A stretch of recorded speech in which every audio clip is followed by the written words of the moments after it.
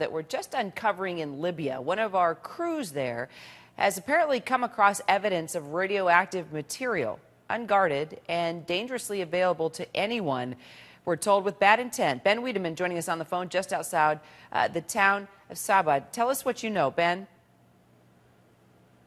Yes, Kira, we're about a 15-minute drive to the northeast of the city of Sabha in the Sahara Desert, and we've come across two warehouses full of thousands of blue barrels, some of them marked radioactive. On the ground in one of those warehouses, we found several large plastic bags full of what appears to be yellow powder, which have been closed also with this radioactive tape.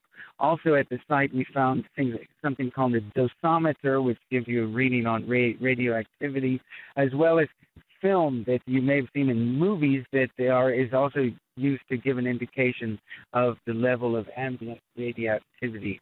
Now, it was lightly guarded, and I stress the lightly, by about 3 to 4 guys in their late teens, early 20s. And in fact, officials of the NTC came to us last night saying that they had found this site and that they were curious and somewhat concerned about the content of it.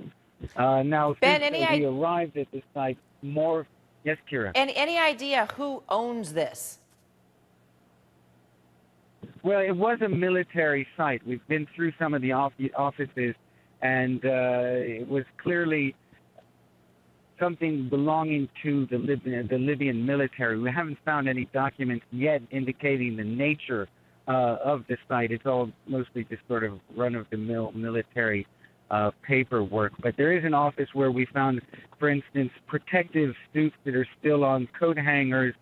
We found in the trash rubber gloves that had clearly been used fairly recently. They weren't too dusty or anything like that. So clearly it was some sort of facility belonging to the Libyan government. Until quite recently, there were people manning it. But of course, day before yesterday is when the NTC forces took over Sabha, so it's only recently changed hands. Kira?